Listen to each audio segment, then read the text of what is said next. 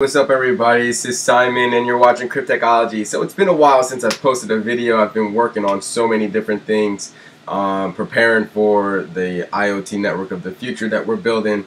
We're collaborating with so many people and I've met so many amazing and intelligent people, and we're all focused on the same mission. We're all focused on the IoT mission. We're all focused on providing quality coverage for preventative data solutions, for data, sensor data. That's what this is about.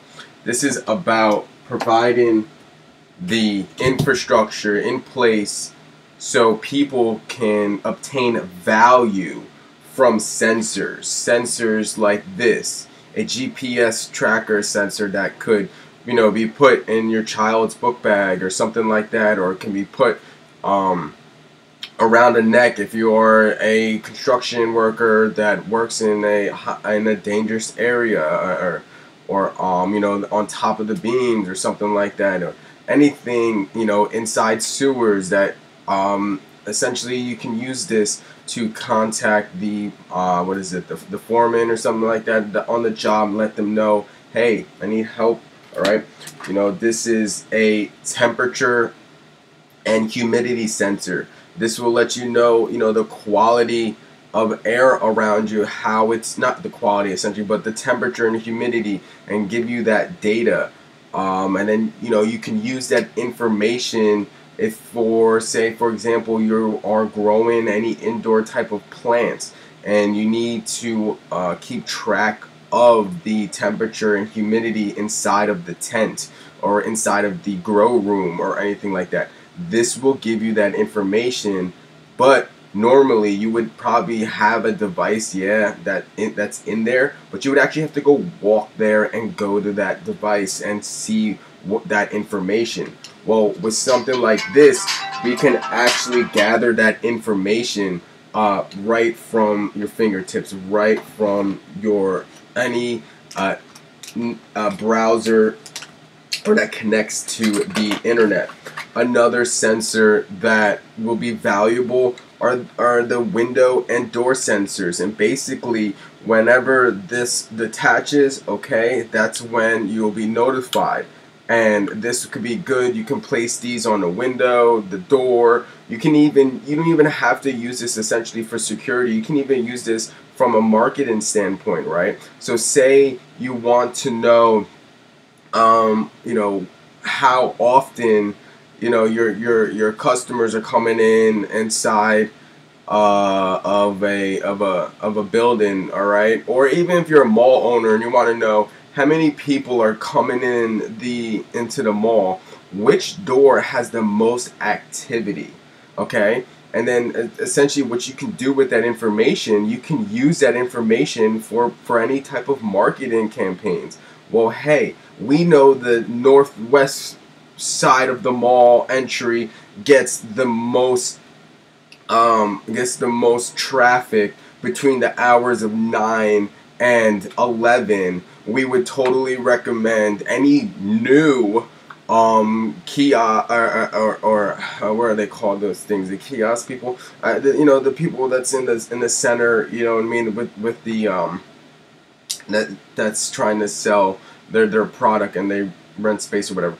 Any new ones to the mall, we recommend maybe placing some type of advertisement or placing something there. You can actually you can provide this data to your mall tenants. And another thing that you can use, you can use air quality sensors to track the air in the house or in the school, especially with the pandemic and everything's been going down. We want to make sure that the quality of air in any building or facility is up to par, and not even just up to par, it's above average. It's you having great circulation. But how would you know that? Okay, well, this is how you can do that. You can use an air quality sensor, but there are people already working on this, and let me share with you exactly what I'm talking about. Oh, sorry, this is from, oh, wait, hold on, let me see. I just set up my Solana dev environment, so let me make sure, oopsies, wrong code, Solana V. Yep, there we go. We are totally set up. Here, if you don't know what I'm looking at, but this is Solana. I set that my dev environment up. We have the Solana CLI 1.7.10 blockchain on here. So stay tuned for those videos. We'll be developing on the Solana blockchain, and yeah, so that's gonna be really fun. Alright, but let's get that out of the way, because that's not what this video is about, okay? So this video is about, whoopsies, what happened to my face? There we go.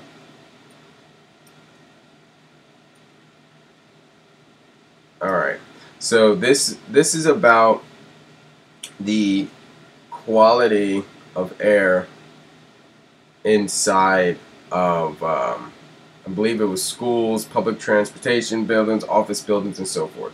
So McKenna provided a great article for us to share with everybody, and I'm here to give McKenna give her props and rep for the amazing write-up. And sorry to be following her already. Am I not logged in? No, I am not logged in for whatever reason.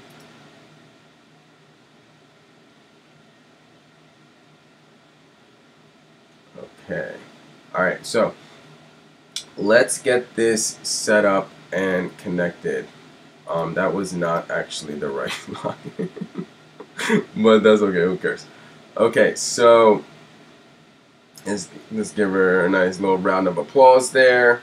And maybe we'll provide some comments too. Let's just do that right now. Actually, no, because it's not the right login that I want to use. But that's okay. We'll do that another time off screen. You guys don't need to watch me do that. So let's get ready and go through this article. If anybody's new here, my name is Simon. I'm your Helium G. I'm your Helium subject matter expert. I've been working on the Helium 25 growth plan. We are creating coverage and turning towns into smart cities. I focus on the East Coast, preferably around New Jersey, Maryland, Delaware, parts of Pennsylvania, DC, and Virginia locations. We are actually allowing people to host our hotspots, and at the same time sometimes you'll even get a free sensor so you can participate as a network user. You know, getting a hotspot, that is just the beginning of the IoT journey. That is just the beginning of the movement of the mission. I mean, the hotspot is what allows you to participate as a, you know, as an infrastructure builder, but also you and everyone else around your area that you're providing coverage for, it can now become a network user, and that's the value. You know, everyone loves to look at the price action and the chart, and there's nothing wrong with that. I'm a trader. I totally get that, and there's value in that as well. But that is not the only value. You know, Bitcoin is a store of value. It's a digital property. I recommend everybody getting their Bitcoin and diamond hands in it, all right? Because it allows you to own your piece of the blockchain, own your piece of cryptocurrency, and with Bitcoin being the genesis, Bitcoin being the OG, Bitcoin being the center point essentially for cryptocurrency, there's nothing wrong with BTC, not financial advice, do your own DD. However, as you can see in the background right there, we got the Bitcoin. We got the Bitcoin, okay, the Bitcoin graffiti sweatshirt, and we got Bitcoin on the moon, baby, on the moon. All right, so trust me, when I'm talking about crypto, I'm talking about collaboration. Okay, that's what blockchain's about. That's why blockchain can be successful, is because of collaboration, not because of capitalistic fiat competition. I step on you to level up type of attitude and strategy. No, if you're gonna, if you're coming to blockchain with that type of mindset, you can keep it moving. I can't speak for everybody else in the community, but I hope other people, and I like to call us the people of the chain, I hope that we, can all at least come to the consensus that, look, this is about collaboration. If we don't collaborate, we won't grow. And the whole conversation of and debate between centralized and decentralized, decentralization does not mean the removal of leadership. Okay? Decentralization is actually the what's the word I'm looking for? The increase in leadership. There's more leadership. There's more opportunity. Okay? Blockchain technology lowers the barrier of entry, so everyday folks can get involved and actually be part of something that could change their financial trajectory and can change their future. Okay, a lot of us are stuck in the rat race. A lot of us are just being complacent, and if we want to venture into anything different or any other career, there's so many obstacles from that fiat current system. There's so many obstacles in the way that it sometimes deters people from moving forward and from moving up, and that you end up staying at the same place for a long time. But as we all are aware of inflation and the dollar bill now, less being worth less today than it was yesterday, than it was last year. Okay, they keep printing money, and I believe they just printed another like 30 or 40%, and every time they do that, your dollar bill is worth less. Okay, so yeah, you may have more of it, and yeah, it may look cool that you have a higher number of dollar bills, but when you go to the store and you actually try to purchase something and that item has now increased by 20 or 30%, what does it matter how many you have? Okay, it evens out anyway. At the end of the day, essentially, you're losing. You can no longer save your way to wealth.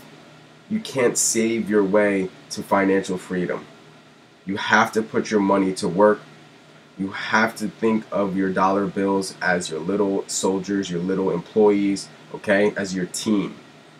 Essentially, when your soldiers are, or your dollar bills are under the mattress, or inside a bank that is giving you 50 cents every year and saying, while they use your money to trade and invest in markets, making 30% a day on all your money, and then they give you 0.01% or 0.03%. Like, seriously, what are you gonna do with that? What are you gonna do with that? All right, and the messed part about it, for the people that struggle the most, they get hit the hardest. If you don't keep a certain balance inside your account, you get hit with maintenance fees. All right. Why do they hit you with maintenance fees? Why? Because then they know that your account's not reliable to them to take money from, so they can use, probably. Who knows? Okay? But either way, is they are doing things with your money that you can do with your money yourself. And blockchain and cryptocurrency is part of that. And that's what DeFi is about, decentralized finance. That's what it's about. You can put your money to work in so many different ways, just by, and even just by storing your money in certain different projects and get paid in interest. You know, and I'm talking about decent interest where, you know, 5, 6, 7, 8%. You know, there are so many opportunities right now within DeFi, and I definitely would recommend people to at least go check it out and start learning about it. So back to Helium. Sorry, I went on a little rant there. So back to Helium. Helium is different from Ethereum. Helium is different from Bitcoin. Helium is different from any other altcoin. Okay? For one thing, we are not an altcoin derived from Ethereum. Alright? We're not an EVM type coin. Alright? We are our own blockchain. But that doesn't mean we do not collaborate with other blockchains, all right? Because there are people, like for example, I'm focused in learning the Solana blockchain, so I can, you know, create a few applications, or dApps rather, decentralized application for Solana, utilizing the information from Helium. Stay tuned for that. Stay tuned for that. You know, I'd say stay tuned a lot because I am a one-man team, but at the same time, I challenge myself. Sometimes I can do things quickly, sometimes it may take a while, but I promise you I will get it done, and I will get there, and I will make it to the end, and accomplish my goal.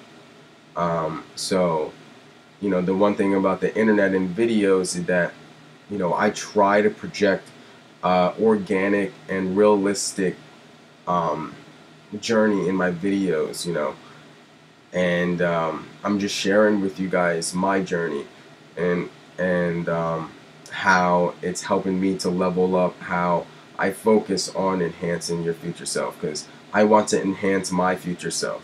I want to enhance my children's future self, okay? And when I say that, I mean it. Alright, that's what this is about. This is the POC lines. Okay? This design right here, that's the POC lines from our hotspot. This is the network. This is collaboration. This design right here, that's what it represents. And when we put it together and we collaborate, we create a diamond. And that diamond represents the diamond hands. The diamond hand community. The ones that are here because we believe in what we're doing. We believe in the value that we're creating. And when it comes to Helium, we've grown so much in just a short period of time. And that community needs their rep. They need their props.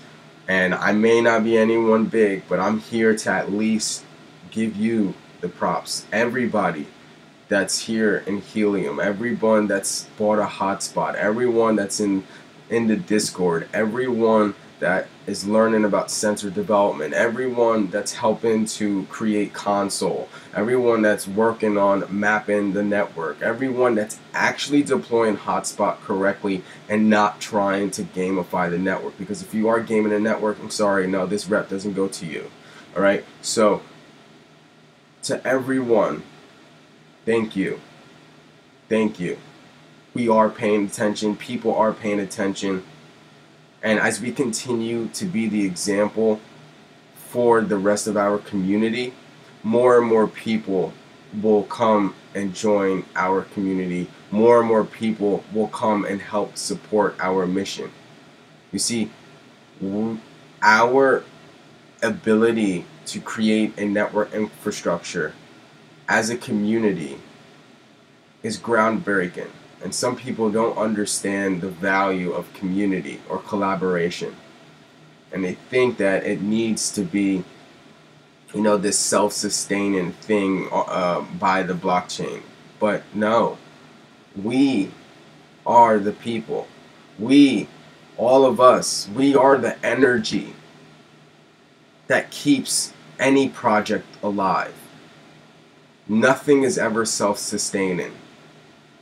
Okay? Don't think about trying to create self-sustainment. Alright? Because we want interaction with our technology. We want interaction with the blockchain. We want interaction with what we're doing. And with Helium, we are providing value both within the digital realm and the physical realm. The physical realm is IoT and sensor data. And having a sensor in place to protect a child that may be lost and their parents can't find them. To help an elderly person and their family find them when they go walking around or maybe go missing and there's like silver alerts. To have a temperature sensor in the field somewhere to let you know, hey, something is up. Let's get ahead of this before this fire burns acres and acres and acres, hundreds of acres of land, and destroys people's home.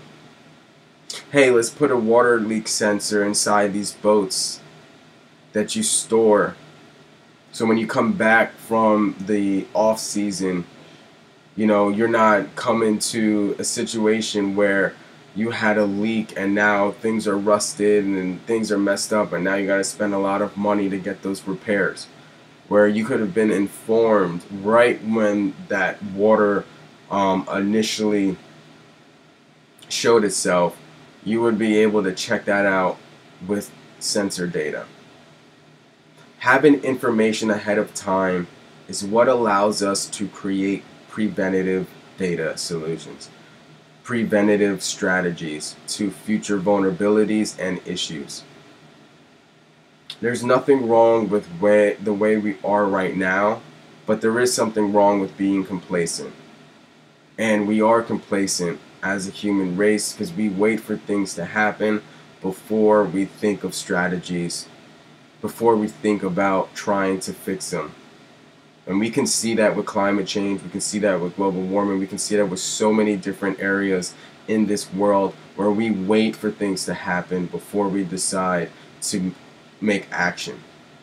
But normally when that happens, the problem is so vast that it costs even more money and it expends more energy just to get things done. But when we have sensors in place to give us data ahead of time, we can combat all of those vulnerabilities, all right, with a smaller amount of investment, a smaller amount, I'm sorry, not investment, a smaller amount of resources, and a smaller, maybe potentially even smaller team, and a lower level of energy, okay? So we're not feeling like we're rushed because if we don't do something now, something dangerous, something bad's gonna happen. That's not a good place of mind to be when you're trying to create a positive solution to any challenge, obstacle, or issue. Sensor data may not be everywhere right now. And the reason that it's like that is because there is no network infrastructure in place to support the sensors. But the sensors are available, the hardware is available, the equipment's available, and people are using data every single day. And they might be writing it down in a notebook, or they might be just manually inputting it into their computer system. But you better believe businesses, schools, agriculture, anywhere, doesn't matter. They're utilizing data. Now, it's our job to improve upon that that strategy and how people use data and how people analyze data and how people gather data. And we're trying to give you the ability to focus more on the analysis of the data rather than the amount of time it takes to gather the data. If we can help you gather data faster so you can be more focused on the analysis, the strategy, and actually implementing that data to useful solutions, well then that's a success in my book. Helium Blockchain is more than just another cryptocurrency. The Helium Blockchain is about merging the past, the present, and the future. The past being radio frequency, the present being wireless network, and the future being blockchain technology. With all of this here, it has given us the missing link to the IoT mission. We can now incentivize and tokenize any behavior interaction in the world with blockchain technology. And Helium is that example of how, if you build it, they will come. If you incentivize, people will help. I mean, let's be real. We can't move forward without the funds. We can't advance without the technology. And we can't enhance your future self without preventative data solutions. Helium is giving you all of that. And Airica, I think I pronounced that correctly. Airica and the Helium fight COVID-19 and other pathogens with air quality sensors. And that is what they are doing.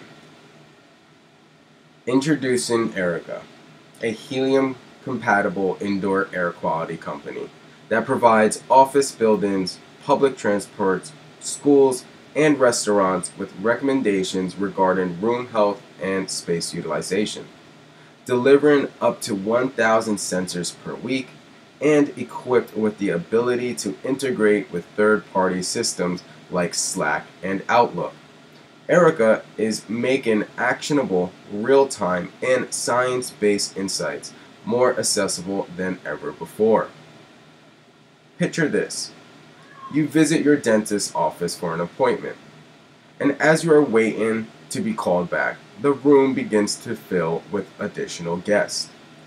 Conforming to the room's comfortable ambiance, an Airica wall sensor begins giving off a soft light to indicate unhealthy room conditions to the office staff.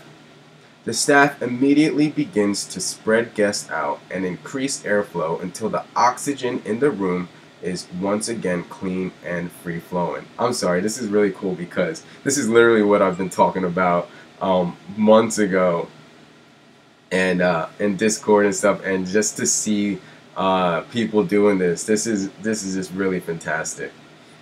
The industrial grade Airica sensor is scalable, easy to install, and allows for seamless integration into existing infrastructures through the Airica API. The Airica dashboard takes it a step further by aggregating detailed metrics over time. This feature allows facility managers to optimize room usage, identify ventilation issues, and save costs. Okay? Save costs. A business-to-business solution. Let's talk about that. How can this help you improve your bottom line or just to improve your business? Good air quality reduces the transmission of pathogens, a particular relevant fact given the ongoing COVID-19 pandemic.